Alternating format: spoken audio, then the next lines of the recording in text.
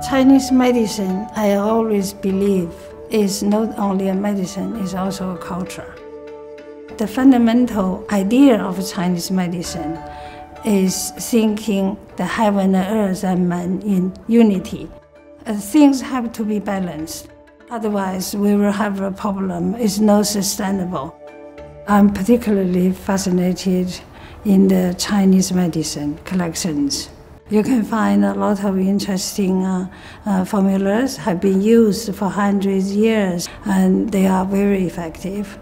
Like the most famous compound from Chung Hon called artemisinin, treating the malaria, was discovered by my senior colleague, actually, in China, in Beijing. Acupuncture actually is more accepted around the world than the herbal medicine. You just need a needle, put at the right place, you will get the right response.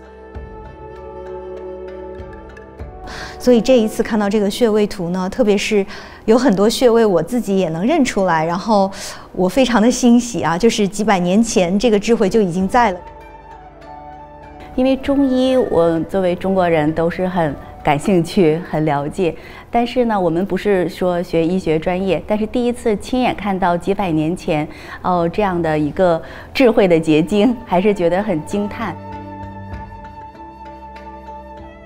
There's a lot of research have been going on to find out how the acupuncture works. There's no confirmed answers yet.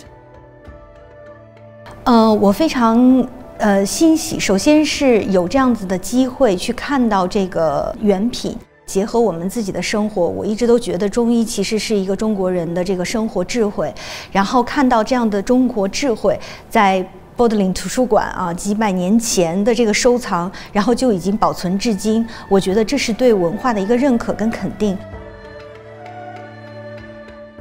We have been talking about anti-cancer for how many years?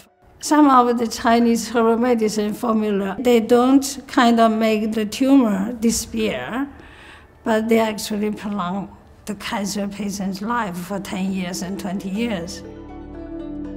Take Chinese medicine seriously. How it works is really deserve to be studied. So this book definitely is really valuable. Everyone said, "Why are you so passionate with your work?"